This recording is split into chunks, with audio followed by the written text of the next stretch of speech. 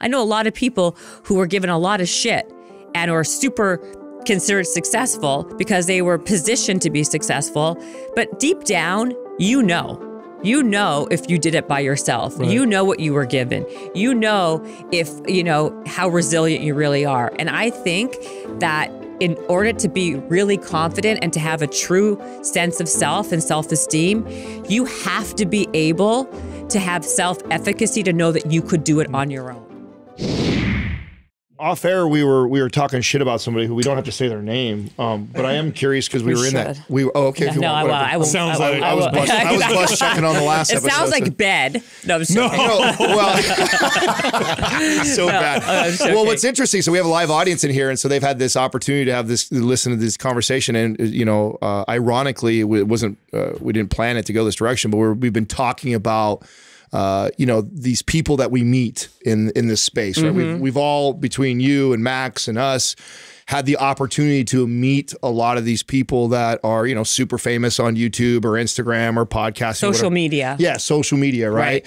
And I think the thing that draws us, why we would consider you a friend, Max a friend, is the authentic. And it's just amazing how rare it is that when you meet somebody, they're fucking real. Yeah, normal. It's almost more common when you meet one of these, social media celebrities that they're nothing like they portray. Has that been your experience? Not only has that been my experience, I find it to be so disturbing. And I was saying this, we were talking even before you walked into the room. I think you see it more and more. I think as you get maybe more notoriety and more more popular on social media platforms, you see the claws come out more, and you also can see behind the curtain a lot more. But there's a few things that I find very interesting. I find it super interesting how there's different buckets, but at the end of the day, what really bothers me are people who are out there touting authenticity, being real, helping people, like giving back, gratitude. Like these are all like hashtags, like it's about giving back. It's about paying it forward. It's about helping. And it's the same people who are the most they're the most badly competitive, not in a good way competitive. They'll use you. They're all social climbers, users, competitive, and it's an internet marketing game. And it's like snake oil salesmen. Like that's how I feel. That's how I see it happening. I don't find there to be a lot of authenticity. I don't think any of these people are necessarily experts. I mean, what's great about you guys and why I like you guys, truthfully, is because you are an expert in something, right? Like you have like a background in fitness and health, and like that is what your platform is. You're not out there touting how to be an entrepreneur and all these other things, but not even doing it. Like you're practicing what you preach. You have become great entrepreneurs. You have become these people that are doing certain things, and then you talk about it. But these people who I find like it's like a money grab. Like, how do I grab money off of this person and suck every dollar out of this person with this funnel, right? It's all about sales funnels. How can I like convert that person into a continually paying monthly user of something?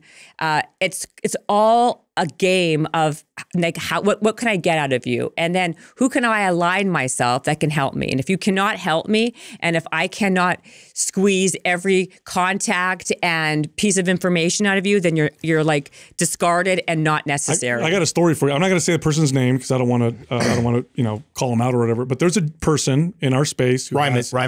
No, I'm not gonna. I'm not gonna. You did. He has a podcast, and it's it was relative. It was big. Schradley. It was a little bigger than ours at the time, but we were coming up, and we wanted to have him on the show, talk about being on his show.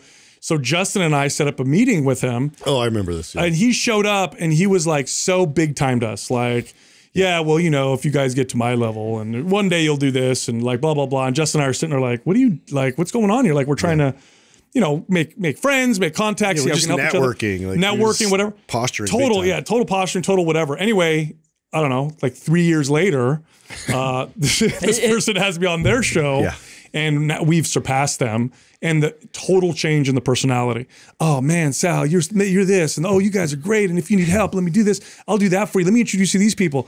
And I'm like, while he's talking to me, I'm literally texting these guys. Literally while he's talking to me, I'm like, this guy's so full of shit. Oh my God. Like, I'm never gonna, I hate that. See, to me, this is like the crux of this is exactly, I think this is what happens more often than not. Yeah. I mean, what happens, I also think, to your point, sometimes you meet these people and they're so nice to your face and like, oh yeah, you know, it's like these blatant, like, this like Pollyannic words that everyone keeps on saying because they're like, I'm here to support you and let me know how I can support you and this and that. Like it's like this molasses they vomit on you, right? And it's so empty and shallow. And so, like, for example, for this whole book, you know, I'm on this whole book launching, you know, situation right now, and it's so, there's so much anxiety around it and like so much pressure because you want to be able to go out there and like talk about your book. And so you go back to the people that you kind of help promote, you know, you kind of like collaborate with the same person or this person who you've had on, and they give you some, like, you know, I don't like, I'm doing just laundry. A bunch of, like, basically like a bunch of lies. Yeah, exactly. And you know, it's crickets on their end. When they need something, they're like all over you, like, you know, like white on rice. And then when you like text them, DM them, it's like they're gone. It's such a the friendships are so vapid and empty.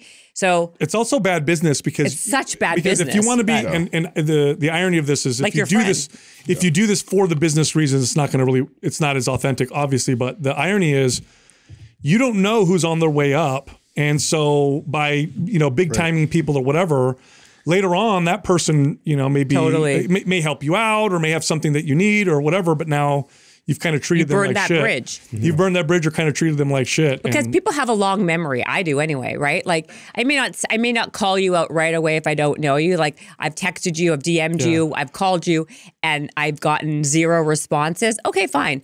But then it's in my head. And more often than not, in my opinion, and what I've always learned is the people who actually end up helping you the most in life are the people you least expect. So never just disregard and discard people that you think are quote unquote below you, right? Like, I remember we talked about this when I was on your show for the first time, or maybe the second time, I don't remember. You didn't want to have me on your show. You're like, who is this girl? I told you that. Yes, though. I know. You did tell me. I mean, that's why I like you. We fell in love with you within 2 minutes. Thank you. I fell in love with you guys too. But like, it's like people have such a myopic and such a limited ability to see beyond what's right in front of them. Yeah. And you and I were talking about this book, or in general, how it's so easy to compartmentalize somebody or pigeonhole someone and thinking that's their only value in life. What's up, everybody? Today's giveaway is MAPS Powerlift. This is a powerlifting MAPS workout program. Here's how you can win. Leave a comment below this video in the first 24 hours that we drop this episode. Subscribe to this channel. Turn on notifications. If we declare you the winner, we'll let you know in the comment section. Also, there's only 3 days left for the at-home holiday workout bundle, which includes all of these incredible workout programs. Now, they would normally retail you for over $330, but this bundle priced all of them together for $99.99. So if you're interested, just click on the link at the top of the description below to get set up. All right, here comes the show. Let me ask you this, Jen, because you're, I mean, people who know this. Like, the more you watch you, the more you see what you do, the more remarkable. Oh, come on. I know. Go on. No. No, I swear to God, half the time you should see we're in here and we'll go by your Instagram and see, like, you interviewed another, like, how does she do it? Like, she meets with the most incredible people. She says she's going to do something. She literally does it. She should have been an X Games athlete, right? Well, that was a surprise, by the way. I know everyone says that. I'm so mad we couldn't post that clip because I can't believe the shit that you do. Tell I me should we can wear use pants that. next time. Oh, come on. I can have the editors. I mean, true. No. I'll tell you this. I think it's really important that's what I'm saying. You never should call anyone out because you don't know what's behind closed doors. Do you find that you get underestimated? Of course. My whole life I've been underestimated. Why do you think that is? You know what? I don't know. Depends on like what bucket I fall into, right? Depending on who I'm talking to and when I'm talking to them, right? So like, I can be, if I like, and I'm not saying that I am, but if somebody finds me cute, then she can't be smart, right? If I'm smart, then I can't be athletic, right? If I'm too athletic and too fit, then I can't be competent, like in other areas. Then I'm only good in fitness. It's like no matter what if I dominate or I'm really good in one thing, then it lessens the ability in people's minds that I can be good at something else. Like, where is it said or written that I can't, you know, not me only, I'm talking about anybody, that you can't be good in more than one thing if you put your mind to it? So to me, it's like, I think you can be good at anything you do if you actually have the discipline and desire to get good at it and practice it. Well, so this is kind of a hallmark of, in my opinion, of your personality, is that you, and I asked you that question because I see that. I see people underestimating you to their folly. Thank you. Made that. True. You see me, Sal. Well, it's true, but you've turned that into a superpower, because I feel like it's like they underestimate you, which opens the door for you to go in and do what you're going to do. And I see you using that, because you don't come out and try and be like, I do this, I do that. Never. You're almost like, please underestimate me. So you've turned it into a superpower. That's on purpose, yeah? Well, yeah, it is on purpose, because it happens. By the way, I feel like sometimes, because it's happened so much in my life, that I do feel like I constantly have a chip on my shoulder and I have something to prove to myself. Like, the most. I don't really give a shit about what someone else feels as much until they actually do that, until they underestimate me. And in my head, like that long memory, I'm like, all right, I'm going to show that person, you know, and I'm going to show them the best way I can by just doing it really well and surpassing them, or like being like, it's happened recently. There's a guy that everybody here knows. He's very well known, very well known. He's actually a good person, but he has a lot of, he's got a lot of accoutrements that he was able to kind of elevate and become like really strong in the space of motivation, let's say, right? And, you know, I think he's got good intentions, but sometimes good intentions, what's that saying? Like, sometimes it's like the path to hell, the road to hell is paved with good intentions. Right. And so, like, you know, we talked about doing this kind of business together or that kind of business. And it never kind of like, it constantly like flails, not because of me, but because of that person.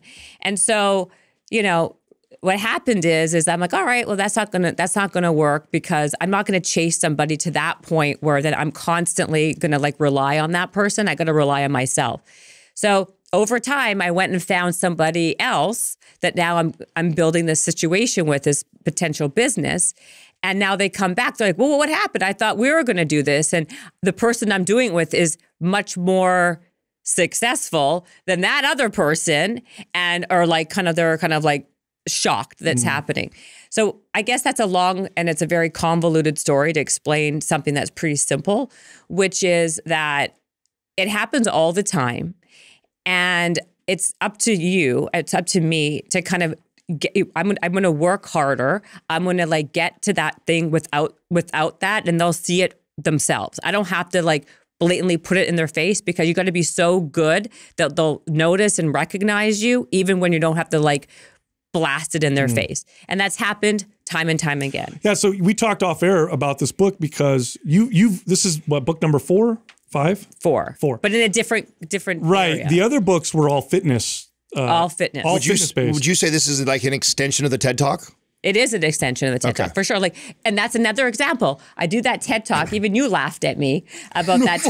The secret to getting anything you want. You laughed. Did you really? Yeah, she's like, what's this whole bold thing? He was like, remember? I should have used the word tenacious or something. Yeah, no, it would have been received better. No, you actually used the right word, because it's about being bold. What's on the book? Long memory, Adam. Yeah. Long memory. But no. Why I'm bringing that up is that I didn't think in a million years even that TED Talk was going to become as popular as it did, and it went viral, and there's like millions. I think it's at 5 million now on just YouTube. Wow.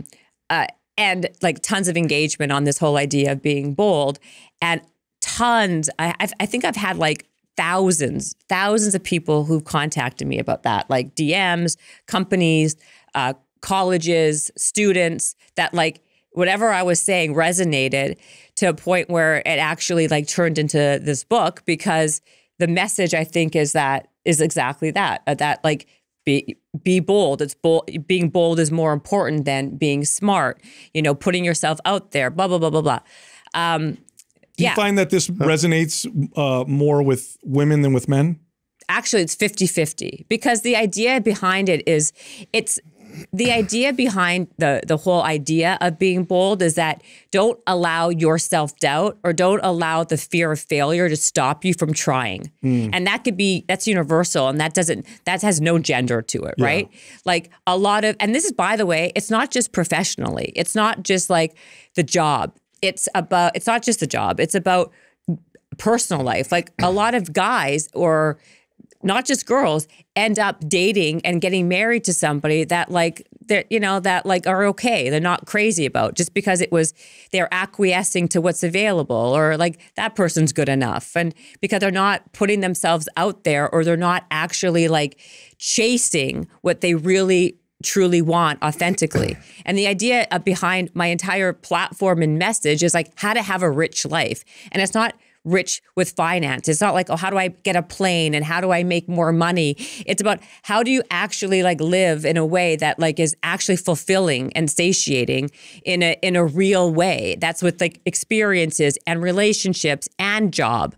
Like look at you guys are like literally like a perfect example of somebody or people that are doing that like day in, day out. You guys are best friends. So you get to see your best friend every day doing exactly what you love, talking about exactly what you love in a place that you love. Like how many people are able to like say that they created that life for themselves in a purpose, in a way that's been like on purpose. You guys were on purpose doing that, like you don't compromise. Yeah. You don't like everything is done in like the way you want to do it. Yeah, we feel very blessed for it. But the challenge with being bold, or as you said, taking those chances, right? Taking those risks, is the fear of being subjected to ridicule. Yeah, failure or ridicule. Because if I put my real self out there, like if I really put my real self out there, and it gets rejected, I have nothing I can't go back and protect myself. Be like, well, that wasn't really me, or I didn't really try my hard. Like I lost the race, but I wasn't running as hard as I could. Like I went as hard as I could and I still lost. And that a lot of people can't deal with. And so I know what you're saying. As bold as you are, or as many chances as you've taken, for sure you've had to have failed a bunch of times. There's no way you could succeed at everything. Well, I failed more than I've succeeded. How do you deal with that? So there's a couple of things you said. First of all, there's a big difference, in my opinion, between being bold and taking and risk. Risk and bold is different to me. I feel like bold is, I think you gotta take risks that are not that are like intelligent risk, right? Like if you have a family of 4, right? You're not going to quit your job today and just like hope for the best, right? You got to put yourself in a situation. You got to put yourself in a situation to win, or like things don't just happen just through osmosis, right? You got to put yourself in. Opportunities happen when you put yourself in a place where you can win, and you're constantly it's not as simple as that. So you're not advocating for people to make just, bold. Okay, cool. It's not just like my idea is that be smart about putting yourself in not just opportunities, but aligning yourself in places where you have the potential to increase your chances, right? I think it's about being around the right people. It's about taking small steps. You don't have to go from 0 to 60, but I think being bold is being honest with yourself, taking like a mental check of a self-awareness check and saying, okay, where do I want to be in my life? And where am I right now? And what are the steps I need to get there? That's what I'm talking about. It's like if you want to be a basketball player, right? An NBA basketball player, and you are 5'1", yeah, you know what? Maybe that's not the best. I mean, maybe you shouldn't quit your job tomorrow and just, say, you know what, I'm going to become an NBA. Like, I think about like, well, you know what? I like basketball. What am I good at? Would I be good at can I work for a team? Or should I? Can I be a strength and conditioning coach? Could I do this? Like, be somewhat like open-minded and creative, and you don't need to even have an exact destination, but like have a direction. That's my point. And being realistic with what your strengths are and what your weaknesses are. Stay in that lane. How many times have you done something where you went into it with this intent it was going to look a certain way, and then it ended up being completely different than what you imagined it to be? So right. So that was what I was going to actually say, is that my whole premise is that you have to at least try. Right? Like you have to make attempts at least going after in the direction that you're interested and passionate about. And actually the truth is 9 out of 10, a lot of times it's going to fail. Most of my life, whatever I actually went for, I never actually got. But another opportunity presented itself that I never even knew existed by even going down those steps and going down that path. So my whole point is, don't just count yourself out before even trying. That's my point. Don't just say, oh, I'm not good at that, or why me, or why should that happen to me? I'm like, act as if, why not? Like I turn it around and saying, you know, if it can happen to Joe Blow and it can happen to that person or this person, why can't it happen to me? But you gotta put yourself in a place to win. So that's the point. No, I love that analogy, and even using the basketball one, for example, and let's use the 5'1" type of character of going to like, listen, deep down, I want to be a basketball player so bad, but I'm open to whatever it takes. I'll be the ball boy. I'll clean the floors. I'll do anything to be around that environment. Start a media channel that talks about NBA. And deep down, I hope they see me and they see my talent. I get an opportunity. But what might happen is I end up being a strength and conditioning coach, or maybe I end up being this. Which, by the way, the guy who is the VP for the Warriors started as the like assistant ball boy guy who's now walking around with the ring and sitting courtside. I met him last time I was at the game. So, you know, there's an example of somebody who probably had no idea it was going to end up being that for him, right? They probably didn't. Like this is, put yourself in the vicinity of what you're interested in. That's basically the bottom line. Like put yourself in the vicinity. Like you're not going to go on that NBA court and start like, you know, getting 3-pointers, but at least like work within that area and like you will kind of like, you will find your way. So that's what I've done my whole life. Like that's my point. And I feel like what you're saying is that, yeah, if you fail and then people feel, oh, well, then it kind of brings you back down and like get you worse down that black hole or rabbit hole. So you got to practice the idea of failure. Like to me, make yourself immune to failure. So you become, I guess I would say, desensitize yourself to failure. How do you do that now? Is this just like a mental game, or just because you try? And I think it's a lot of things. I think you become desensitized to failure when you fail a lot. So I'm going to tell you something that was really interesting. Okay. So last year I did a talk at MIT, right? And the talk was about resilience. And what I found super interesting, I'm like, I had to talk to people who are literally the best in the world, the smartest right? people in the world. Smartest people in the world go to MIT, right? And here I am talking to the smartest people in the world about failing. I'm like, the irony was not lost on me for a moment, right? Like, you know, in fact, I got there and the lineup was me plus 5 other people, right? And I brought my husband along to this thing, and I'm looking at the bios of the people. The person speaking right before me was a Harvard scientist, an MIT graduate, also Harvard, MIT, was best inventor of the year, not once, but twice by Time Magazine. Time Magazine, most influential, in the 100 most influential people in the world. Has had 2 companies. One was sold under 6 months for $180 million. And I go on, okay? What's going through your stomach when you're reading? I'm like, this is and a you got joke. to follow that guy? I was like, yeah. So I'm following him. He was the first to speak, and I was number 2, okay? I read his bio. And I'm like, is this a fucking joke? I'm like, is this a joke? Like, how did they pick me? Like, why am I here? Like, and so the guy was standing beside me, and he's like, what do you do? This is what the guy says to me. His name's David, and the story gets better. And I'm like, what do I do? I'm like, a whole lot of nothing compared to you. That's for sure. Oh, I forgot to tell you. This is the best part.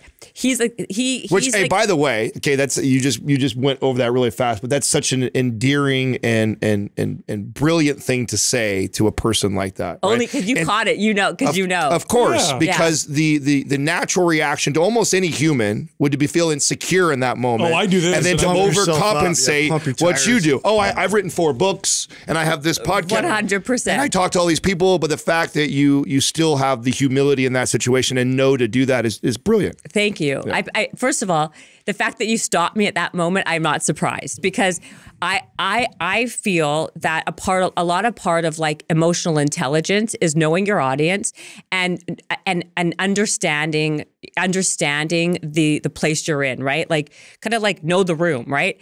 And if I were to try to like outdo that guy, I look like an ass, right? So at that moment, like the only place for me to go is to be self-deprecating, right? So knowing the room that you're in and knowing kind of like picking up on cues is so vital to success and likability, I think. Yeah. Right? Agreed. Right? So if someone's when people do that with me in general, right? When they try to like outdo, like, oh, I'm this, I'm that. It's like such a turnoff. I have no interest in, like, I don't care how successful you are or how unsuccessful you are. To me, that's a turnoff. I think humility is very underrated. Anyway, so I say to this guy, whatever, blah, blah, blah, like it's obvious. And I didn't tell you this part. He also was the guy who created the cure or the, what do you call it? The antidote or to SARS, and like he works and like to all these other like ailments. He's like the #1 guy in like lung capacity. It's like insane. Okay, so so he's asked me what I do, and I'm like, well, whatever. I do a squat, I do a lunge, I know how to do a plank once in a while. You know what I mean? Like laughing, and he's he kind of has a sense of humor, but he's he's kind of a little bit more standoffish, and then he talks, and then I talk. And the idea, 2 points I'm going to try to make. The first point about MIT, what I wanted to roll back, and I'll get back to David, is that why they had this talk about resilience and failure at MIT is because those people never fail, right? And so That's shocking to them. So when they fail, their fall is way harder. That makes sense, right? And so that's my perspective. So they picked you. They're like, let's scale the law. So listen, this is all going to circle back and make a lot of sense. I promise you. Okay, I know I'm going in a lot of different directions, but let's stay in this whole vicinity of MIT because there's a lot of good points that I want to make. The first one is that they have the highest suicide rate. MIT? Yes.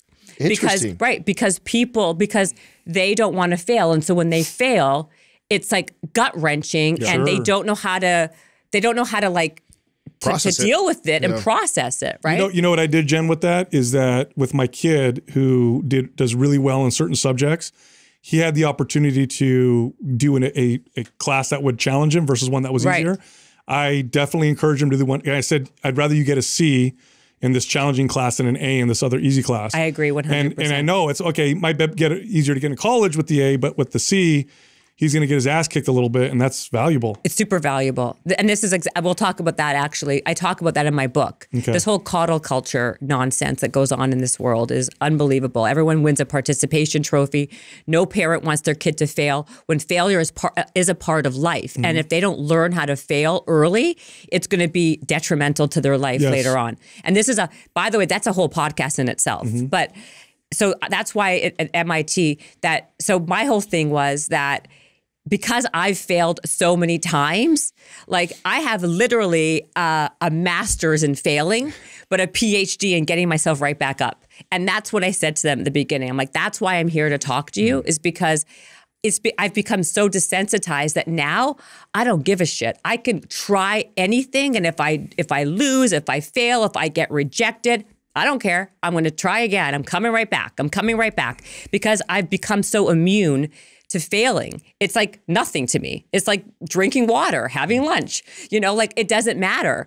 It's the people that are always winning that have the problem, who are the ones who overthink things, who are the ones who can't get up when they fail. And that's why in life, a lot of these people who've become extraordinarily successful in their life, they had a lot of challenges when they were younger. They weren't the people who were the smartest. They weren't the people that were the prettiest and the most this or the most that. They didn't win every single award. They had to learn how to be resourceful and learn how to like brush themselves back, brush themselves off and get right back up when they won or when they didn't win, because they had to. And the only way to do this that I can think of, and I love your input on this, is to do it, right? You can't develop this immunity, right, to failure unless you failed a bunch of times. That's the only way to do it. So basically it's wherever you're at, because someone may be listening who's super talented. They're like, well, I'm just good at everything. Well, you haven't tried hard enough. You haven't tried hard enough. You haven't gone out and put yourself in positions where you could potentially fail. Well, I worry about those people, because the people who don't fail at all and who are supposedly good at everything, they're usually coasting a lot of times in life, and their life becomes very much like this. They're not the ones who are going to like really kind of like just go. They're never going to like go exceed and go right for the moon, because they don't feel like they need to. They haven't learned that need to be gritty, that need to be like, thinking out of the box, and how to be resourceful, or how to be, how to kind of, figure shit out when things go wrong. And in life, things go wrong. Nothing and I don't care who you are. There's not one person in life, in my opinion. It's not even my opinion. It's a fact. It's a fact. Yeah. Who in life has never had hardship somewhere? And if you don't learn that hardship at some point, when you do fall and when you do have, something, God forbid, happening, you don't have the wherewithal and the ability to deal with it. Like, you need to have tools, and you learn those tools by being kind of mediocre, like when you're young, or just average enough. Like, to me, I think one of my biggest superpowers was I was just kind of average in a lot of ways. So in order for me to kind of stick, kind of like shine in anything, I had to really work hard for it. Like, nothing came easy to me. So I had to learn how to, like, to your point, like, everything I'm okay at is because I had to put in like a lot of practice, a lot of man hours, and like create whatever this is. You know what I mean? Like, I wasn't born fit. I had to like put tons of hours into it, and then I became fit, and then I had to maintain the fitness. And it's like once you get there, then you have to kind of maintain it. But this idea that things just should come naturally, and if like I'm entitled to have this success, or I'm entitled to be, fit, I should be this. No, it doesn't work that way. So, Jen, what are your thoughts then on, because I feel like this is an interesting topic that we hear a lot about. Like, you feel the oppression Olympics, and everybody talks about privilege. Yeah, this is very relevant culturally right now. This particular discussion. We talked a little bit about with Max. I recently talked about on the show. I got some pushback from the audience and stuff like that, because I made comments about. I find it really interesting that we just assume that having all the money, having all the opportunity, going to all the best schools, winning all the time is such a place of privilege. And in fact, maybe it's more a place of privilege to come from not having a lot, because what you had to overcome. So what are your thoughts around this, the culture and how we feel about privilege? And we talk about, that's because he's so privileged. Like, what are your thoughts on that? So I think there's a lot to unpack with that, right? Because I see it all the time and that's, I guess, I do have a little bit of a chip on my shoulder again. I got a lot of chips on my shoulder apparently, but because I do feel that a lot of things in life are quote unquote unfair, right? But life's not fair, where someone can have a deck that's stacked way better than another person, right? But the first question becomes, well, what's success to you, right? Is it that because you were positioned in a family that had some money, a lot of money, so you're able to go to these great schools and therefore have the alumni to then help each other to make a lot of money? That's fine. But is that what your goal in life is? Is it just money? If you have a lot of money, does that make you have a rich life? No, that just makes you fucking rich. Doesn't make you rich in the soul or spiritually or mentally satiated. It makes you rich. So to me, that's not interesting, right? To me, that's not enough. Now, I do believe that it doesn't matter what my hand is.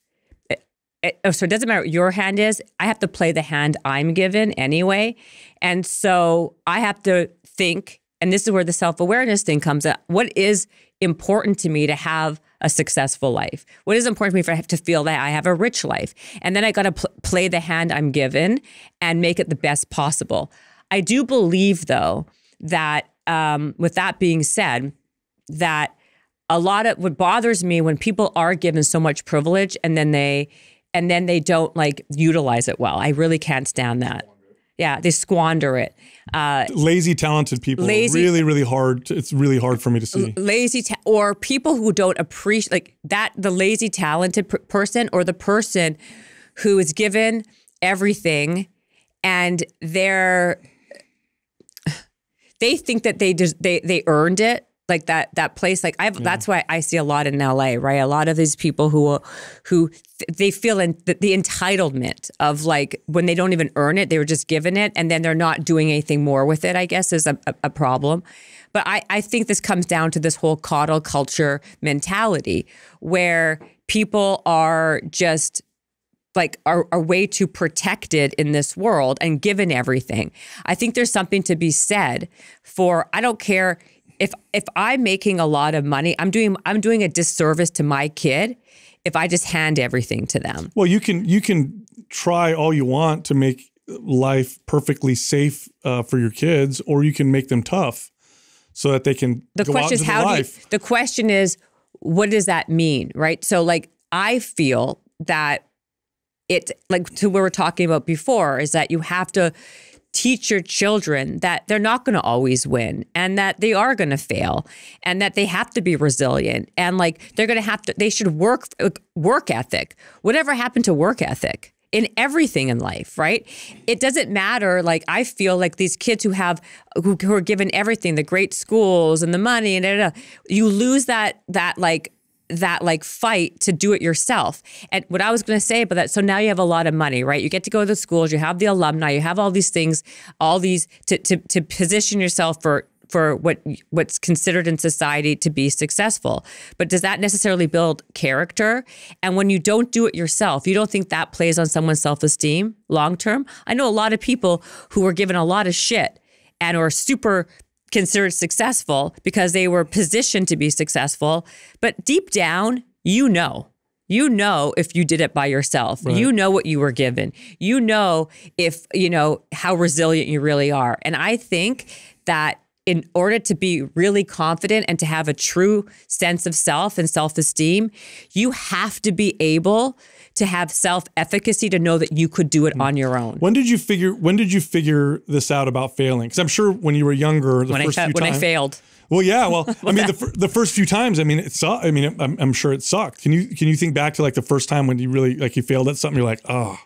Well, I was never a great student. Number one, I was a terrible student, and math was such an embarrassment. So I failed at math. But I think one of the things that happened to me actually was, dancing at the time. I don't know. I'm not a bad dancer, but at the time, let's see. Yeah, we'll do it later. We'll dance together later. I think I've gotten better, because it was such a traumatic experience that I practiced and practiced, and now I'm like the best dancer. No, I'm not. But I took that energy into fitness, and so that's when that opportunity came. So when I was younger, I think I was like 12 or 13. There was like a dance troupe called the Chai dance ensemble, and the Chai dance ensemble was like Israeli dancing because I'm Israeli, and it was like what everyone wanted to do. So like all my friends, we all would try. We all tried out. Literally, all my friends got in, but me. Oh. I was the only one who didn't get in. It was like humiliating, right? And I couldn't believe it. And so like they would go practicing every day, and they would like talk about it, and like it built a lot of like, camaraderie, yeah. right? Because they were like experienced this thing together, and I was like not involved. So that's basically, I was like, oh my God, this is so terrible. I can't believe it. and I'm like such a loser.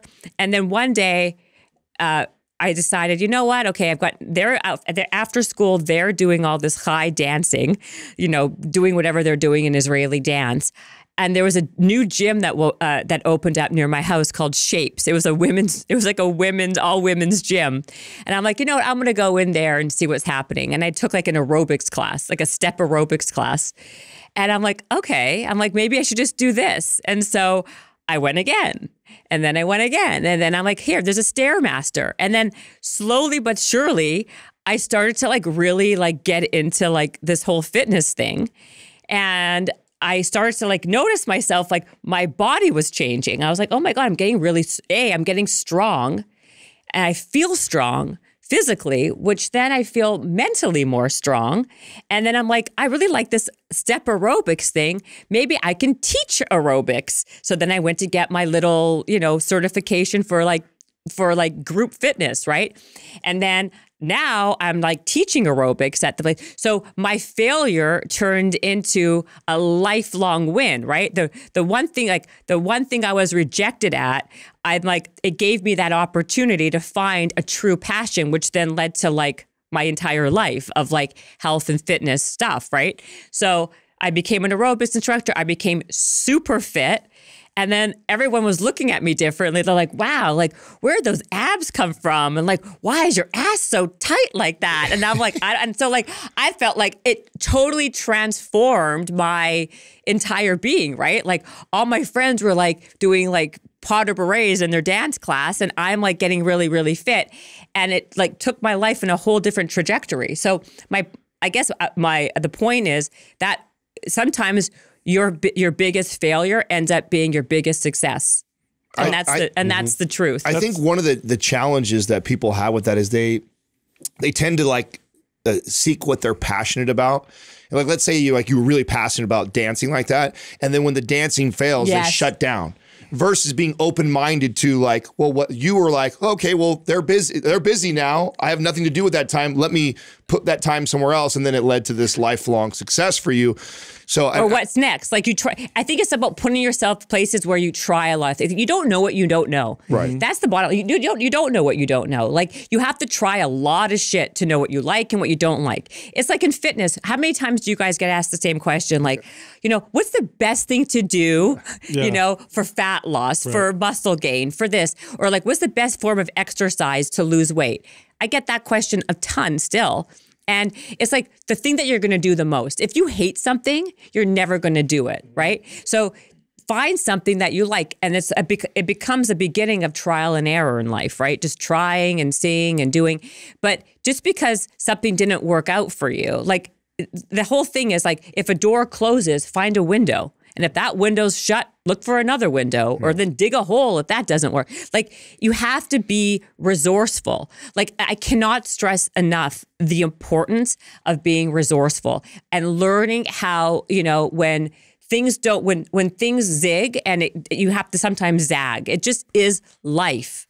I think that's because we look at failure as such a negative thing. Like I learned to reframe failure as actually a positive thing. It means I quickly got to my answer. Like, oh, I'm not good at that. On to the next thing. Or, oh, that doesn't work. On to the next thing. Versus, oh my God, identifying as the failure. Like I think we attach ourselves to this thing that we're pursuing, and then when it fails, we now go, "Oh, I'm a failure." Like, no, I just failed at that thing. It wasn't for me. On to the next thing. And so you have to reframe how you look at failing, and I actually learned to look at it as almost a positive thing. And I remember for me in my early 20s, I read this article because I was very money motivated when I was young. And I wanted to be a millionaire, right? Because that was a big deal back then, right? To be a millionaire. And I remember reading. Now you want to be a billionaire. No, actually, I don't give a shit about that so much anymore. But I remember reading that the average millionaire had 9 failures before they get to 10. And at this time, I'm only like 22. And I'm like, oh shit, I've only failed at like 1 or 2 things. Like, so then my attitude was, I got to hurry up and fail 7 more times if I'm even going to be in that statistic, right? So I think that really helped shape and reframe how I looked at failure as a kid. Well, who's more likely to be successful? The person who identifies with success or the person who identifies with tenacity, right? Or the person who identifies with resilience. Like if you identify as a resilient person rather than a successful person, you're going to go much further. I totally agree. I also want to say, sitting in a room full of people who like take fitness seriously, the how that has shaped our lives, right? Because I think fitness for me gave me the fundamentals to really feel like I can go out and conquer my life, right? Because it teaches you goal setting. It shows you when you actually have a goal and you actually get to that place. You then feel the confidence to keep on going. It teaches you like discipline and all the incubator for self-growth. Yeah. 100%. It's not really a coincidence, right? That a lot of people who have become extraordinarily successful are also the same people who have taken some form of fitness seriously. You know, like these are like building blocks for real, true success in life. You're speaking my language, and part of the reason, I mean, it teaches you self-acceptance. You talked about, absolutely, working with the cards that you sacrifice. Like, sacrifice, 100%. Yeah, you stick to it long enough, and you're like, well, I'm not going to look like the person in the magazine, but I'm going to keep going anyway. Or I suck at this, but let me keep practicing this exercise, and then I'll get better at it. Oh, this hurts. Oh, wait a minute. That's part of like what makes my body improve. Oh, I have to do this every single day. I can't just do some of it and then stop. But here's what makes it really powerful. Is nobody realizes they're about to enter into this journey of personal growth. Totally. Everybody's like, I want nice abs. 100%. Yeah. I was going to say, what I think and how I look at fitness in my head is that it is literally a microcosm of life, totally. of life outside of that. And what you learn, and truly, like in a real way, in a true way, is life like that is to me life transformative right there. And people who don't know don't know.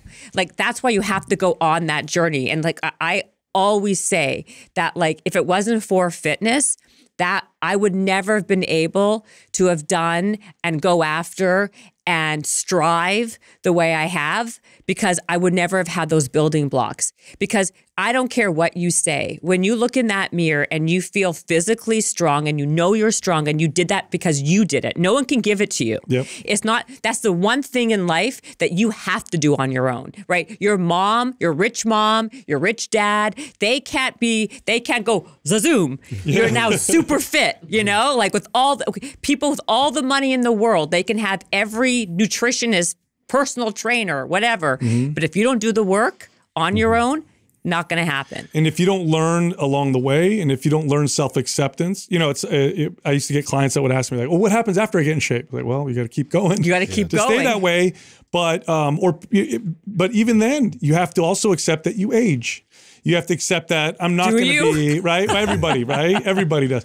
You have to slowly. It's a total process of self-acceptance, growth, work, tenacity, if you stick to it long enough. And again, I love it because nobody knows that when they go into it. You figure that out like 5 to 10 years later. Nobody knows it. Like when I started and you started, it's like, you're like, hey, I just, you know. Yeah, I want to have nice biceps. Exactly. Or I've got, you know, I've got nothing else to do right now. Let me try it. But it's like the neuroplasticity, your brain, like there's something that happens in the process where truthfully, the neuroplasticity in your brain literally changes. Yeah. Like the way you think changes. It is unbelievable. But that's why I tell people, I can only tell you so much. You now have to go and, like the sensei, like you have to now go and do the work. And then if you stick to it long enough, like anything in life, you will see and reap the results. And not just physically. Like to me, and I was going to say this, it's not just physical, right? Like it's like you said, it may start with that might be your starting point, but what you get out of it mentally and life is way beyond that. Yeah, well, if I had you list your top 5 reasons for exercise, I bet you looking fit wouldn't be in the top 3. Might even be the top 5. When I was 17, maybe. Right. But no, for me now, it is, if I don't do that, like to me, it's cognitively, like what it does for my brain, it like put my brain on supercharge. So like my brain may have been like kind of maybe like sluggish maybe at some point when I was younger. I don't know. But now it's like on supercharge, right? And I'm going to tell you something funny actually after that. But my mood, my energy, like you said when I walked in here, like I'm 105, right? And I'm still like going at a pace that I feel is like, 16. But like the mood, my cognitive abilities to kind of like put things together, right? When I don't work out, I feel like my brain becomes literally sluggish, even if I don't sleep. Like if I'm not sleeping that well and not working out, it's a nightmare. I'm a different person. Yeah. But I still have, even if I'm not sleeping that great, I still have to put the work in on the fitness side to have my brain be optimized. Yeah, totally. In my opinion, I don't use that as an excuse. I don't say, "Oh, I'm too." I never say that because energy begets energy. People don't understand that either. When I work out, I get way more energy, not less energy, right? So that's my first thing. I think my brain, the cognitive powers that you get from the fitness is unstoppable. Yeah. I wanted to bring it back and kind of tie in our conversation in the beginning about authenticity. And I had a thought in terms of like why that irritates us so much when we meet people that aren't quite as authentic. And just because of like all these points bringing up of like the work involved, like it takes a lot of courage to present your authentic self. It takes a lot of work to even find your authentic self and to be able to present that to other people. And in terms of like, taking those steps and becoming, bolder, like we know what we went through to get to this point, right? And so is that something that resonates in terms of like, why that is such nails on a chalkboard when you meet some fake person that, maybe they used, PEDs or whatever, and they're not being like honest about it? Yeah, I mean, to be honest with you, is that it really rubs me the wrong way when people, I don't care what someone's doing physically. What bothers me when someone portrays something that's so contrary to what they portray, right? And people who are disingenuous to me is like my biggest pet peeve, one of my biggest pet peeves. And it's because, you're right, I think that I feel comfortable in my own skin that I feel like, I'm not for everybody, like some people like chocolate, some people like vanilla, some people like strawberry. I don't try to have, my goal in life isn't for every single person to like me. My goal in my life is for me to like me and be comfortable with who I am. And I feel like every pot has a lid, right? There's some pots that have lid, like, there's some sometimes pots you can smoke. So. Exactly. Some pot you can smoke. Exactly. Wow. I feel when people try to be everything to everyone, that's when they start to have like, that to me. If you don't have, this might sound controversial, but if you don't have any enemies, you've never really spoken the truth. How is that even controversial? I think I think right now in the world that we're in right now, it is, what's happening is insane to me. Can we talk about that for a second? Yeah, if you want to. Are you sure you want to wind this up? I don't know. Depress us all again. First, if you were an ice cream, what would you be, by the way, since you made the ice cream? I do like chocolate. What would you be, though, if you were ice cream? I'm definitely not vanilla. You're not vanilla or chocolate. No, You'd be I would say like maybe Jamocha. I like Jamocha. Jamocha? What is that? or Rocky Road. I'd say Rocky Road. What would you be? Mint chip. Bubblegum. Oh, I almost got it. Oh, mint chip. Why mint chip? Well, because I don't know, you either love me or hate me. And I'm different. I'm definitely not vanilla or chocolate. Definitely not vanilla. But I'm likable and I can grow on you. It's like if you're not, you never really like. Right. So if you, he's still ice cream. I still like that. That's great. So you're right, because mint chip. Not everyone loves it, but some people really are obsessed with it. I'm obsessed with mint chip. So that is so. Yeah. So do you think most people like Rocky Road or not really? That Rocky Road's right there with mint chip, I think. I think so too. I think so too, because either people can like really get into it or they're like, I don't like the chunky bits or whatever. Yeah. Like it's not like bland enough. But if you love it, you love it. But and it can grow on you. Yeah. Right? Yeah. I'm a sorbet because I can't have dairy. Oh, you're sorbet. I'm bubblegum because it's fun and sophisticated people won't eat it. I feel like you'd be coffee. I feel like you're like coffee. Coffee ice cream. I love coffee. I love coffee ice cream. I love coffee ice cream. Oh my God, that's my. I would say coffee ice cream. I'm going to change it because I love coffee ice cream, and I feel like most people love it, but there are a few who don't. Have you tried? They can get there. What's that one? What's it called? What's that thing that you guys always get? A fogato? Is that the one with the coffee ice cream and coffee? Affogato. What Have you had that? Coffee ice cream. It's a coffee ice cream with espresso. poured on. Oh, that sounds delicious. Yeah. So it's like sugar, caffeine. You're just all the stuff ready. Yeah. By the way, can you believe that we've never worked out together? Yeah, we never work out together. Yeah, we never work out to each other. Oh, really? I thought you guys people always think that. They're like, oh, you guys get to work out with your best friends all the time. It's like, we never work out together. I thought you guys I always can count do. on one hand in 8 years we've all worked out together. I think we've only all genuinely worked out together maybe 3 times. This is in the beginning. Less than 5 times. Shut up. Yeah. You know why? You're probably wondering why. I'm way too strong for Sal. Why? What? I'm way too strong for Sal. Yeah, you probably are. That's really exactly.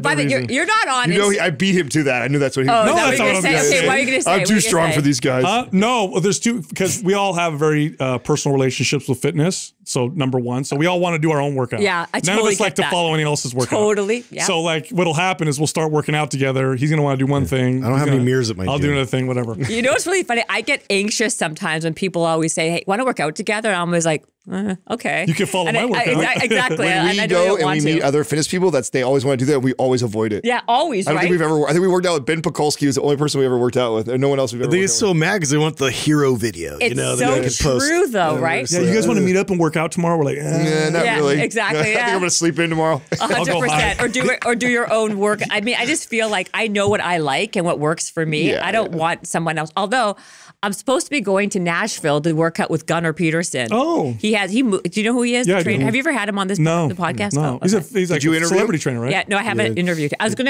gonna do a podcast while I'm there, but he built up this like 5,000 square foot gym in Nashville. He used to have this crazy gym like near my house. But now he moved. But he has so many toys there, like so much shit.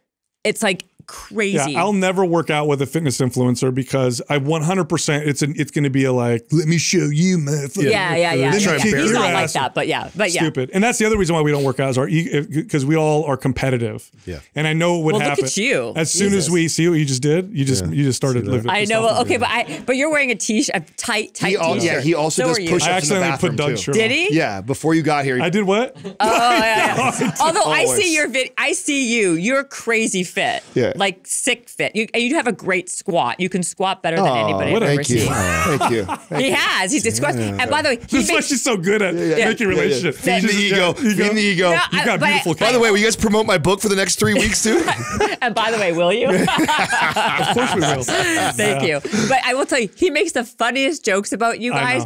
Oh my God.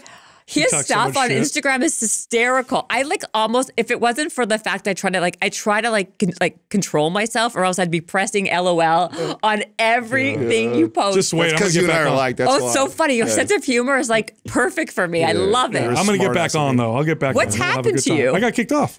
For what? Oh God, long story. Yeah. It's because there was that whole period where people were getting kicked off for making certain statements. Oh yeah, okay, that was when you got kicked off. And and they actually went through old like stories that I posted years before that had disappeared years ago, and they were like giving me warnings about them. I'm like, this is weird. And then I got kicked off. So do you care? Stupid. Actually, no. I don't. Didn't affect the business. I don't care. I don't care. I went on Twitter, and then boom, lo and behold, Elon bought Twitter. I'm not saying that I made that happen. But right, but there is some type of coincidence, maybe. Yeah, there's some weirdness there, but I might go back on. We'll see what happens. But do you feel like a lot of your time has been like now you have a lot more time in your day because it's such an addictive. Social media is so addictive, right? I mean, I didn't do a whole lot on there except for posts like memes that I would find funny, and then occasional thoughts. But I always you guys had similar stuff. Yeah, I write my thoughts down anyway, and I'll usually bring them up on the show. So it's not really. It didn't really take too. It didn't like save tons of time. Right, the goal for us was always to disappear, anyways. So we set out. We want to turn it all off. That we want to get to a point where the only way to even hear us is through this, and then you won't be able to actually communicate with us. Really? Yeah, that's the goal. That's so. You guys are so clever. I love that. Really? Is it a good business? So I feel like it's that really. You know what's clever about you guys? Like I said at the beginning of this podcast, what made you guys, in my opinion, part of your success is that you've stuck to the rules that you guys had made with each other. Yeah. And it's like one for all or all for one type of situation. And it's clear and concise, and you have a goal and you know what you want, and you just kind of, you stay on path all the time. And it's working. Yeah, no, I don't know if it's to a fault, but that's 100% true. Like these guys, their integrity is so strong that they would burn it all down without compromising their integrity. And the cool thing about it is, and we've talked about this off air, just because of the climate, right? The way the climate is with social media, people getting canceled, they said the wrong thing. Did we say the wrong thing on the podcast? Could we get blowback or whatever? We've all talked about this, and if one of us says something that's whatever and it gets one of us canceled, we're all going to give everybody the finger and say you could take us all down then. I love that. And maybe that's a bad thing or a good thing. I don't know, but I think you got to stand by that. You have, but that's part of your success. Even when you said you always say, actually, not just once, and I picked it up. When you wrote that book, you say our book. Yeah. It's not like Sal's book. No. It's like when we wrote this book or our book. You know that he split those proceeds with us? 100%. We did nothing. Yeah, we didn't do anything with that. And by the way, no one would have balked if he took all of it. Yeah. So it was never once did anybody go like, oh, you got this book deal because of us. Like, bro, I didn't do nothing with that book. Yeah, but I don't deserve that's it. amazing. There's a lot of stuff that happens behind the scenes with these guys. Well, it's the reason why each guy does an individual stuff that contributes to the pot that nobody has to be a part of. But that is why you guys are consistently strong and getting stronger and stronger and growing. You know what the big weakness is for people is their ego. And if you look at, there's so many stories of successful bands or partnerships where one of them gets a big head and thinks that they're going to go do their thing and doesn't realize the importance of the rest. It's like of a team. You could be a cake and the icing gets all the oh look, this icing is so amazing, but without the eggs, the flour, the milk, or whatever, you got nothing. So. We all know that, and it is definitely one for all with that, and maybe to our fault. Not at all. I found it's great to work with people that feel the same. Look at I'm going to use U2 as an example. Look at U2. Yeah. They've never broken up. Yeah. Bono has never gone on his own to do his own, his own album, right? They've always been a group and a cohesive group, and they're the most successful band in the world. It hasn't taken anything away from Bono being Bono or The Edge being The Edge, right? But they noticed very early it's going to be a one for all or all for one, and that is what it is. Look at all the bands who were super successful, and then the lead singer got too big of a head. He went on his own, and when they came back, it was never the same. And they were never the same. If they just kind of played it out and stuck it out together, like Harry Styles right now, right? He had that One Direction. That's a bad example because One Direction is hardly U2, right? But, what I'm going to say is that band's now gone without him, and he's going to probably he's no Bono, right? So I feel the people who when you see you have a good thing and you know how you complement each other, you have to lean in hard and keep that and that to me is how you really build true success, like a bond. Ego and greed are both very powerful things, and I think that's 100%. I think that's both, right? It's normally one or the other. Either you seek to be the main person and you care about. I mean, that was when we knew it was going to work early, is because nobody wanted that. We had a fourth person on that was a partner that was part of the show, and so 5, including Doug. And I remember we recorded 15 episodes before it ever went live. These never aired. And he would have been an equal partner, just like all of us. And I mean, we had done at this point weeks and weeks and weeks of work, episodes edited, ready to rock. We're about to launch. What happened? He texts us that his sponsor was a little weary because the show was very edgy, and so he says, "I got to back out." And he was the one with the social media presence. No. So he had all the social media presence. Been on magazine Adam had covers a small, and stuff like that. Adam had 15,000 followers. The rest of us had none. This guy had 100 and something thousand. That would have been our first step. Yeah, you rock. He bounced, and I mean, I tell the story. I've told the story a million times. We got the text message, and I prepared this is before I really knew these guys, right? We worked together, but we were getting to know each other. And I was I remember thinking in my head, I'm going to get on the phone and I'm going to convince everybody. This was what I thought, right? I'm going to convince everybody that we're going to keep going. And before I could open my mouth, we got on the phone. Before I could open my mouth, I think it was Adam that's fuck that, we're going to go. Justin's yeah, let's do it again. I didn't have to say a word. I'm this is great. Are you serious? Well, and after we finished the first recording, I remember he would be Sal, you talked a lot in that one, so next time let's let Justin open the show, and then I'll do that, and then we'll rotate. He cared so much about who was getting the most attention, and the three of us were okay. Like we kind of let him lead that, but none of us cared about that. None of us are like, I don't give a shit if I sit here for an hour and don't say a goddamn word. If it's a conversation I don't care about, I might not say anything. If it works, it works. Yeah. See, to me, there's something about hubris. What's that? Is it called hubris? Like hubris? Yeah, hubris. Like to me, I think there's something to be said for that, right? Like if you cared so much, it's the people that are so coveted like that. Like we were talking about the social media people who hold everything so tightly. They want to have all the attention. They're so competitive. Like it's like I feel like they will burn, right? But there's the people who kind of are like whose intentions are really good and like it is what it, like kind of like let things kind of be the way they're going to play itself out and have not just intention, but have like the right intentions behind it are the ones that kind of stand the test for time. They like, do. Look at this. And they're the most successful, but again, define success because some people would say, right. And some people, oh, well, this guy makes a lot of money and he's not doing any of that. Money's not everything.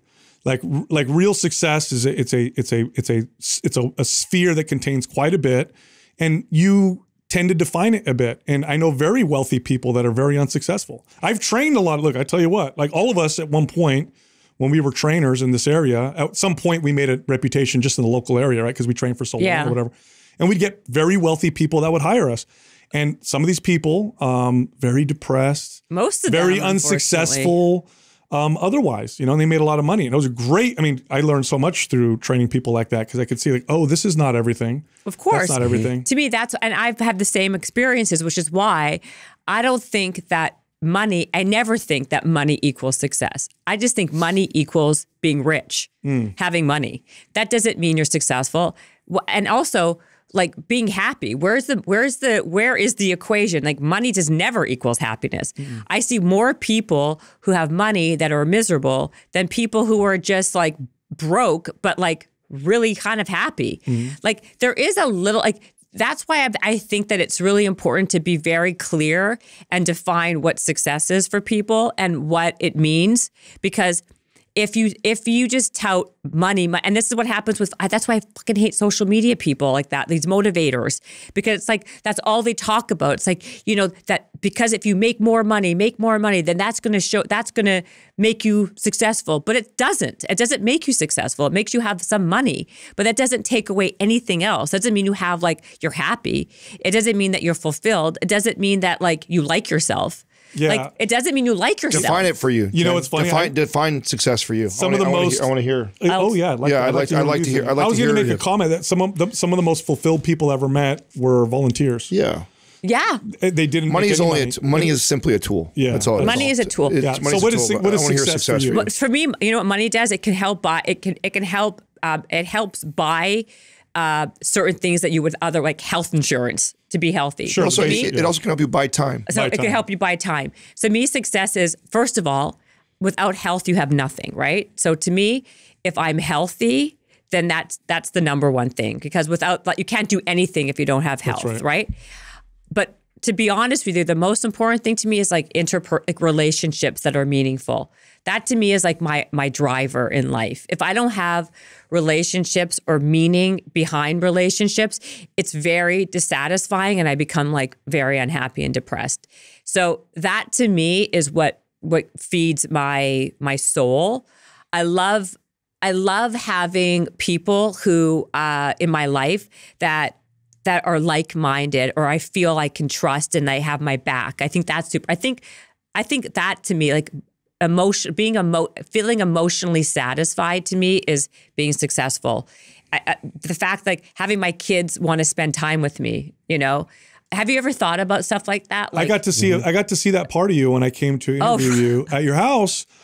Because you're a very successful woman. So understated, but Jen's very successful in what she's done. She doesn't flaunt it, but she's extremely successful, hard worker. I was at your house. Your kids show up because I don't remember, they were getting dropped off or something. And right. It was school. It was like 3 o'clock. Yes. You obviously have a good relationship with your kids. And then we talked about kids, and you were very involved in what they do. And being an involved mom, is a lot of work. It's a lot of work. Yes. And I remember thinking to myself, how does she balance all of this out? I'd love to ask you, like, how do you balance all of that out? Listen, I think it's really hard, and I'm not going to lie to you. I think it's super difficult, and like sometimes I'm better at it than other times. And like right now with everything happening with the book, I'm probably a little bit more like distracted than I would like to be. But I think at the end of the day, that's the first thing I think of. Like, I don't want my kids not to want to have a bad memory of me or not want to be around me or make my kids feel like they're second rate or the back burner. Like, to me, my kids feeling that they're loved by me and is the most important thing. So I'm very cognizant of that. So when they walk in the room, even if I'm in the middle of doing a podcast, as I do it in my house downstairs now, but I'll always be like, "Hi, Dill." Like I'm overly like happy to see them because I don't want them to feel that my work is more important than they are, right? Like, to me, that's like heart-wrenching if that happens in a bad way. But I don't think it's like would be honest if I said, yeah, you could have it all, balance, blah, blah. I don't believe in the word balance. I don't think life is balanced. I think there's some times in life that I'm working too much, and then like that part of my life is flailing, and I'm doing even extra shitty at. And there's maybe some times when I'm like with my personal life, and then my business is kind of like this. You know, like when I first had my kids, when I had my kids, or my both times actually, was it the first or the second? I can't remember now, but. I had a really big opportunity business-wise, and I wasn't able to take it because I just had a kid.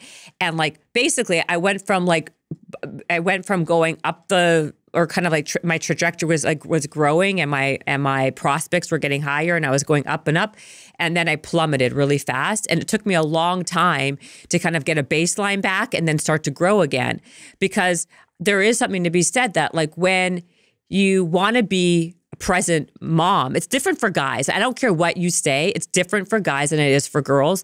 You can love me, you can hate me, but that is the case. Being a mom, being a present mom, there's more pressure on you than there is on a guy. For now, you mean pressure from like people around you? To be available and to take care. Can I tell you something? Yeah. So now I'm going to back you up. Okay. So I have two older kids, right, that I have from a previous marriage. Yes. I'm very involved. Okay. We have dual custody. They're with me every other week, but I also see 50, them 50? Yeah. So, but I also see them on the weeks that they're not with me. I'm always talking, whatever. And people are like so blown away when, oh my God, you're the best dad. I was just going to say that. Nobody says that to their mom. Never. That's the bar is very low. The bar, men have really set the bar low, and Super I feel bad about that, but it's totally true. It's like if you're an every other weekend dad and you just show up, everyone's like, wow, what a great dad. So I back you up with that. No, by the way, I think it's so terrible. That's 100% true. And like, for example, I was saying, my husband's in like Miami for the week, right? That's why I can't stay for your party. I got to go back because I'm going to be, I got to go home. Yeah. And I feel like it's not the same. Like if it was the opposite way around, I would be shunned. Like, how can she go away? I'd be so judged. Like, oh my gosh, she's gone for a week. Yeah. I leave for like 48 hours. I get people just like, how my own mother's like, how can you leave your kids for 48 hours? What's more important, your kids or your work? I'm like, Mom, I'll be back in like 27 hours, but there's so much more pressure on a woman to be present and available for their children than for a guy. Like my husband could be gone for 10 days. He comes back and takes the kids to a basketball, their basketball practice, and like everyone there's like, oh my God, you're such a wonderful dad. How great. Oh my God, you're so wonderful. You're so present. I'm like, fuck off. I know, yeah. Like, really? Who takes them to the doctors, their dentist, who's feeding them, who's going grocery shopping, like, what kind of bullshit is that? Yeah. Now hold on. Now I'm going to back up the guys here for a second. No, save us, please, guys. No, 100% true, but those societal pressures come from they start from nature. And what I mean by that is it's far more rare for a mother to abandon her children. That's true. Naturally. You're right. Naturally. And look, I've witnessed this. I have 4 children. The bond that a mother has with their child, first of all, it starts way before it does with the father. Yeah. You're connected to the baby. You're growing the baby. Yeah. We make that bond after they're born, and it actually starts to develop after they're born, and the months they're with us. Mom's already got that strong ass bond, so it comes from there. So it does come from there. Just like if you and your husband were out with your kids, and a rabid dog came and tried to attack you guys and you ran away with the kids, everybody wouldn't say anything. If your husband took the kids and ran away and left you there, there'd be a different judgment, right? Yeah. So there's different pressures. That being said, it's 100% agree. I think the bar's super low. I think it's the same thing with men with the providing, right? Like I have one of my best friends, his wife actually, they both make decent money. She makes better money than he does. He is one of the most like active father. I mean, he gets them up and feeds them for breakfast. He takes them to school. He picks them up. He does a lot because his job is flexible hours wise. She works longer hours. Right. So he does all this crazy shit, but he gets kind of punked and disrespected by some of our peers and our friends because he doesn't make as much money as his wife does. So it's like, we get judged differently by everybody else, but I totally agree it's that way for women being present and then men for being the provider if you're not. What happens, I feel like what people don't really talk that much about is that there's so many like this, it's the devil's in the details when you're raising kids, right? Like there's so many things that you have to do in the minutia of things, right? Like the coordinating, the organizing, which is very time consuming, right? The driving to like the practices or the doctors or all of that stuff. The little things that take up a lot of time. So if you're a working mom like I am, plus you have all the minutia stuff, you know, then like you're not going to have as much time to do the quote unquote fun stuff, right? Like doing all the things that the dad gets to do. So then what happens is this is like a bone of contention, right? So then like I'm talking for a friend here. This is true. That's why I'm laughing. That's why I'm laughing right now. I'm speaking on my friend's dad behalf. shows up. All right, kids, we're going to have ice cream. Yes. Or like, hey kids, let's go to the trampoline park. Or hey kids, let's go play basketball. Hey kids. And then I'm stuck or my friend's stuck doing all this shit work, you know, plus actual work in my career. You know, let me tell you something. I'm going to make you feel better right now. Okay. Because I got divorced. No, you're going to make my friend feel better. I'm going to make your friend feel better. I got to witness this firsthand. So I was the fun dad in my first marriage, and when I got divorced, I had to get involved because otherwise, you know, I'm not going to see them half the time. Right. So I did the doctors. I did the school. I know the teacher. Make them lunch. But it was a learning curve because I did none of that before. Right. Here's what I realized though. That's how you know your kids. I thought I knew my kids, but I didn't know my kids. 100% It was the storytelling, the putting them to bed, put your pajamas on, make your breakfast, make your lunch, take you to the doctor. That's how you know your kids. So although it's the work and it's the whatever, otherwise you don't know. You don't really know. You don't really develop that relationship. Okay, first of all, you don't exactly, but it goes back to this whole you don't know what you don't know, right? So my friend would say that, you know, when she wakes up with the kids every morning to make breakfast and make the lunches and coordinate and organize, then like I said, then the girl, okay, only has a finite amount of time to be super efficient with taking care of herself, which is, you know, let's say working out or whatever it is, like working out for sure for my friend. And, you know, and then also making sure the house stuff is looked after. Then you have like 3 or 4 hours to be super efficient with like your professional life, you know, versus a guy who can spend 12, 15 hours a day, let's say, doing that. And then 45 minutes of like, hey kids, let's, you know, like, I'm going to take you for, you know, like, let's do some backflips or let's, you know, watch, you know, like, let me do something super like dangerous with you. Well, you'll love me and your mom will fucking freak out. And that becomes the balance. That becomes the relationship. I find this conversation so funny because I think we've all had these conversations. Oh, right? Yeah. Oh, I saw a video once that you posted where I thought maybe your wife would have like freaked out. I think you took your kid and you were like throwing them up. She gets so mad. I launch him onto that beanbag. I'll throw the beanbag will go over Doug and I'll take him from here and toss him across the room. My husband, when my kid was 3 years old, he threw him on a Velcro wall. Okay, I kid you. And I was standing somewhere else. My back was to the thing, right? And then I'm like, that can't be happening with that can't be Dylan. Throws him. He ends up upside down, my kid. Okay, they couldn't get him off. I fucking lost my shit. Okay, and then you see all these parents like, oh my God. And my husband was like, what's the big deal? He can come off. And he knew I was like gonna freak out, which is why he like had to pretend like it was no big deal. But like my kid's laughing, oh my God, he's the most fun parent in the world. Meanwhile, you know what I mean? Like it's like the kids end up liking the fun parent more are because they're fun. Yeah, but then look at Mother's Day and Father's Day. You know, it's like the kids know this. Yeah. They I don't know. this. It comes full circle as they get older. You Mama think so? is special. Absolutely. Yeah. Absolutely. It better for my friend. Yeah. I wish you would bring your husband down here once. I mean, Yeah, he needs to defend Why? himself. It's not fair. I'm pretty sure we all get along. I'm sure you're going to get along. You would get along.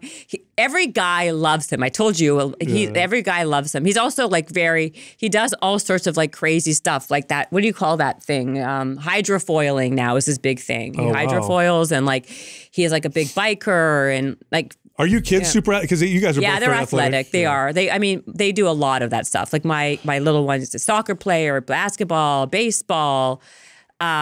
Everything. I mean, how old are your kids now? 7 and 9. Oh, okay. Yeah. So you're only a few years away from teenagers. Well, Like the 9-year-old, maybe 3-4 years. I mean, the funny thing is, like, they already feel like teenagers. I feel like in today's time, I can only imagine. You have no idea. But I feel, you know what's funny? People who have like babies think that's a lot of work. I think it's harder now because of all the stuff that like you have to deal with. You just wait till they get to What are some of the reflections? What are some of the reflections you've had with the kids? Like in what way? Seeing yourself, like where you're like you see something, you're like, you want to be mad, and you're like, God damn, that's my me. daughter is like exactly like me. Yeah. She's like super obstinate, but she's like she's sassy and she's very she's athletic, she's sassy, and she's she's observant, so she notices things and calls me out on certain things all the time. And I can't get mad at her because on one side, I mean, I appreciate that and I want her to be able to do that. But then I'm like, what the fuck? How do you know this? You're 7, you know? To me, that's something that I find super, like, it blows my mind how, like, basically these kids could mirror you, or they mirror that you don't necessarily love about yourself. And because kids are just such true, honest souls, like they don't know how to lie. They just say it how it is. You have no choice but to kind of look internally and look at yourself. You know what I mean? Yeah. It just gets, and I have 2 teenagers, a toddler, and then an infant. So I get all the. God, you're just procreating like I know. Like it's unbelievable. He's got a minibus. You would think he never works, right? I was gonna say, when do you have time for all this like sex all the time? They do everything. Like you just go home all day and just like, what are you doing? They're supporting my family right now. I appreciate that. No, it's but you know when they're teenagers, it's tough because as they're growing up, you're like the coolest thing ever, and then all of a sudden you're not. Right. They don't want to listen to you, and they don't want to share with you when there's a problem. It happens already, by the way. That's really hard, you know, when you see something's wrong and you want to talk to them and they don't want to open up. And you're they're you know, teenagers, so they're smart enough and old enough. You can't like force them. Like, what are you going to do? And it's really, or they have a tough, you know, relationship with a friend, or the boyfriend breaks up with them, or the girlfriend breaks up with them. And it's like real, like it's not like, oh, I can't find my toy truck. Right. It's like stuff. the girl that I really like now says she doesn't like me because of this, that, and the other. And you're just like, oh, yeah, these are real, you know, issues now we got to deal with. And then the consequences of bad decisions are massive as they get older, like drugs, alcohol, driving under the influence, you know, unprotected sex. I mean, who knows? Like right? real shit, basically. Like real shit. Yeah. So it's really, really hard. It's much more challenging for sure. So, yeah, that's what you're looking forward to. Oh, wonderful! I can't wait. It sounds so fun. It sounds so fun. It's a good. I got good kids too, but it's. I just find it super difficult, and I think that it's just really what I think would be real. It's what I find even now. It's like when a kid has issues and they don't want to, like, you see something in your kid that scares you about how they react when someone is mean to them, or when they have whatever it is, and you have no power to change that. You can't help them, or you can't like be like, you can't just step in. You can't just step in and be like, why do you care about that, or don't do that? Like, they are their own people. Right, and there's only so much power you can have, even even with kids who are 9 at that point. It's really. I mean, my daughter, she some kids tried to bully her because they were making fun of her shoes, and this was funny. And I got Adam on the phone because he's a shoe connoisseur, and he basically is like, he like totally like, no, those are, you know, I don't remember what they were, Jordan, whatever number something, and you know, got her hyped up. Tell them Uncle Adam will kick their ass. It was really cool, but. You know, one thing with teenagers, this is a cool thing that my wife taught me, is because it's so hard to get them to talk. So she said, just create space. I'm like, what do you mean? She goes, you know, drive them to school every day, but don't say anything in the car. Eventually, they'll start to talk to you. It's so true. So if you just sit around each other, and do nothing. Say, hey, no electronics. We're going to be off our phones. What am I going to do? Nothing. We're just going to sit around. If you do that enough, they start to open up and talk. You don't have to force them. So just being in silence. Just being around. Just allowing for the space for conversation to happen. That makes it happen. Interesting. Because you can't force it. Well, it's funny because what happens in that a lot of times is like people usually overcompensate and be like, so tell me what happened in school. What happened? Did you like your teacher? They said, and they don't want to tell you anything because it's when you ask. It's like, by the way, again, a microcosm of life right there, right? It's like the same thing in adults, right? Yeah. Sometimes you got to give a little bit of space for people to kind of get out of their shell and feel comfortable. But it's about reading the room and knowing that. You know what I learned with clients is when you ask them a question and you want more to get from them. So you'd ask them like, so, tell me about your fitness history. And then they'll talk, and they'll stop. You just don't say anything and wait. People don't like silence. People are uncomfortable with silence. So if like 5 to 10 seconds of that and they'll tell you more. And then pause. Tilt your head. 5 seconds of quiet, and then they'll tell you more. So true. And then people just keep telling you more and more. It's a really, I learned that from a therapist. It's actually 100% true. Yeah. Do you want me to teach you? Now we're talking about like, I'm going to teach you something to change the neuroplasticity in your brain, like an actual physical thing you can do. Yes. Are you ready? Yeah. Let's do it. Okay. You make us close our eyes? Nope. You're going to take your hands. Okay. The live audience can participate too. This is crazy. Okay. So with your thumb. Yeah. I want you to go with your index finger, touch your index finger, then your second, third, and then your pinky. Okay. Okay. With this hand, I want you to do the same thing, but the opposite. You're going to go pinky first, that finger, the middle finger, and then the index. Okay. So now we got to do them at the same time? At the same time. Can you do it? I do. No, I'm no doing way it's you giving me a can. headache. I'm doing it right now. It's giving me a headache. Yeah. Look. It's crazy, right? Yeah. It will change the way your brain. I almost did it. Oh, I've messed up that time. That's like And you doing gotta this, do it. patting your head and rubbing your belly. I find this even more difficult. Oh no, that's more difficult. This is more difficult because what happens is this will teach you patience. This teaches you patience because look at Adam. You did exactly what most people do. Almost 9 out of 10 people, they try it once, they're like, fuck it, I can't stand it. I'm not doing it again. Which is human nature. It's the people that are like, hey, you know what? I'm going to try it again. Adam, I'm surprised. I'm not surprised. And if you do it over and over again, and practice it and get good at it and get faster and faster, I've got it like now. teaches you. Isn't that crazy? Yeah. I don't know why I just thought of that. What is What is You're like, that's why. Let's get on with it. Yeah. Wow. You're like, it's giving me a headache. Yeah, It exactly. just made me come up with this new supplement idea. What is the most recent parent failure for yourself?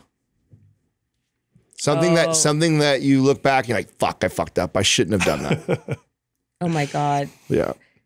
Sometimes I lose my shit. I for example, I think this sounds so stupid. I think what happened was my kid accidentally spilled and she's a little bit of a klutz. Yeah. And she knocked over the milk, her milk, and it spilled all over my computer. And I was like, oh my God, you're such a klutz. And I was like, oh my God. I was so mad at myself for weeks about saying that word because you don't want to say that word. But this was I think this was in a row of 4 things that she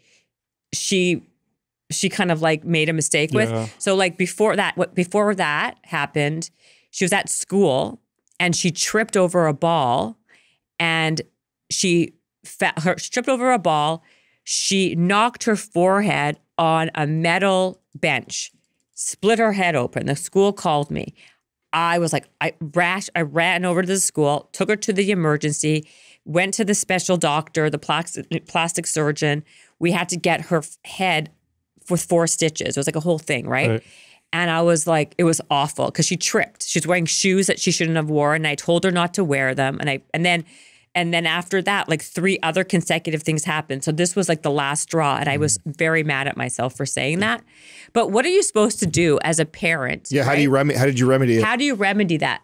I basically, it took me a long time to forgive myself, and then I overcompensated by then telling her for the next God knows how long, still do, how kind she is, how smart she is, how powerful. So you go like the pendulum had to swing. I don't think that's the answer. I think the answer is. What is the answer? You admit you were wrong. You admit that it was the wrong thing to say. You know what? Kids are smart. Yeah. You know what? Your mom. I had a morning. I was stressed. This, that. You did that, and I reacted, and I said something. True. I said something I don't truly believe, and I'm sorry.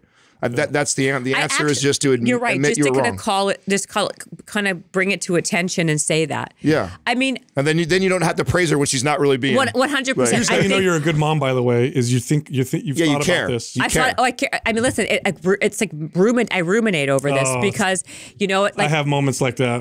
Because you're still a parent is like you're still a human being, right? Totally. And I react a lot. It takes a lot of energy for me to work on not reacting because I'm super impulsive in general. So it's like a work in progress. And so that was something that like really bothered me because I know basically even on my podcast, here I have a podcast where I have the best people, the best experts in the world, psychologists, behavioral therapists, cognitive Stanford, Harvard, whoever, come on and tell me about trauma in kids and how trauma leads to chronic illness. Trauma leads to all sorts of mental illnesses down the road. And then here I am with all this, armed with all this information. And then I do something that then I'm going to be telling a story to my own kid's life that then she may feel a certain way based on what I'm saying. And to have that type of guilt about it. So and then I don't want to be that parent who just praises, to your point. So I think that's a very good point, Adam, that I think a great thing to do is admit fault and be listen, I screwed up as a mom. I'm sorry. I didn't mean that. But sometimes we say things we don't mean. Please forgive me. Yeah. As treat a child like you would an adult. Yep. And but you don't think about that. We all go. No, obviously hindsight's 20/20, right? We're sitting here talking about it, so it's easier to piece that together. When you're in the moment, emotions are flying and rolling around. It's probably harder to piece that all together. Right, and you just say shit it's. I think it's a real. I think it's an art, and it's a skill to know when to bite your tongue and not say something, and to be quiet when you have all the ammunition and fire just to go, to do the opposite. Yeah. No, we all have those moments. I have moments, right? I mean, I think about them still. I remember once when my kid, he was real little, we were potty training him and he wet the bed and I got mad at him for it. And then, one morning I go get him and he's sitting in the corner. I'm like, what's up, buddy? What are you doing over there? He's like, I put myself in timeout. Because I wet. Yeah. And I'm like, oh, what a piece of shit I am. I know, right. I made him feel so bad. But guilt is a real thing, it's terrible. Oh, yeah, it's terrible. I just think it's very difficult. I think raising children in general is very, very That's why difficult. It'll make you grow. If you care, it'll make you grow. If you care. Because you have to. Because you have no choice. You have to. Do you ever find that people with the differences between, don't you ever think people who don't have kids versus do have kids, the kind of efficiency, I was talking about earlier, that you have to be when you have kids, and the mental energy and energy allocation that you have to put towards that is so exponentially higher than when you didn't have kids. Oh yeah, but you can't. It's hard to understand until you're there. Because I mean, right? Okay, it's like fitness. More than that. I mean, other than your own children, before you have kids, do you really love or care about anything more than yourself? Right. Probably until you not. have kids. I mean, you love your parents, you love your partner, totally. Or whatever. But then when you have your kids, you're like, oh, I really love something more than myself. Right. So, I mean, how do you know what that's like until you experience it? You don't. That's why, anything in life, going back to everything we're talking about, it's you don't know what you don't know until you put you're in that situation or when you try that certain thing. You ever do this now? Once you become a parent, you ever do this where you're maybe you have a bad habit or you do something that you're maybe not so proud of, whatever, and you think, am I the kind of person that I would want my kid to grow up and be like? Or am I the kind of person that I'd want my daughter to date? I'll do that with myself sometimes, and it's a really powerful motivator. God, so true. I do that. Can I tell you, I do that all the time. Yeah. You do that? You do that Oh, too? Yeah. It's a very powerful motivator. I was like, would I want my son to say this or to act this way? Or would I want my daughter to bring home a guy who does that? And then what do you do about it? I change. I try to change and be the person that I would want my kid to be like or want my kid to be married to. You know, it's a very powerful motivator. It's hard though. It's super hard. Yeah. It's so easy to be selfish and not think about those things, right? When their kids are even small, right? And like just go about your business or in general, because it's one thing to want to change. It's a different thing to actually do the steps to change. Yeah. And that takes a lot of time and commitment. And it takes you to be bold. Yeah, it takes you to be bold. Yeah, exactly. that circle back. Exactly. Oh yeah, it's a great Nice circle right back out. there. Excellent. Yes. You're always a blast to talk to, Jen. Thank you. One of our favorite people. People have to read your book, listen to your talks, because what you say is extremely applicable and relevant. Extremely applicable and relevant. Thank you. I think it's important that I appreciate that. I want to just say that what I like about, and I'm not just saying this because it's my book, but in general, I think it's really important if I'm right, I wrote a book that I feel that has practical, actionable things that people can do to get to where what they want to do tomorrow, what they don't have the guts to do today, as opposed to just talking from a white tower. Giving people the actual tools to do it themselves is, I think, just it's fundamental for change and to get to where you want to be. So, yeah, thanks. So I'm happy I wrote this book, and so I hope they like it. I think they will. I think they will, and you're an example of it. So. Oh, thanks, Al. Thanks for coming on, Jen. Thank you for having me. Thank you. Thank you. Today, we're going to teach you everything you need to know to build a strong, well-developed chest. When I think of weak points and areas that I struggled with developing for a really long time, chest was up there with the Yeah, it was for me. It was for me for sure. I got more caught up in the weight I could lift versus how I was developing my body. I think it's one of the most challenging muscles to develop for most people because the form and technique.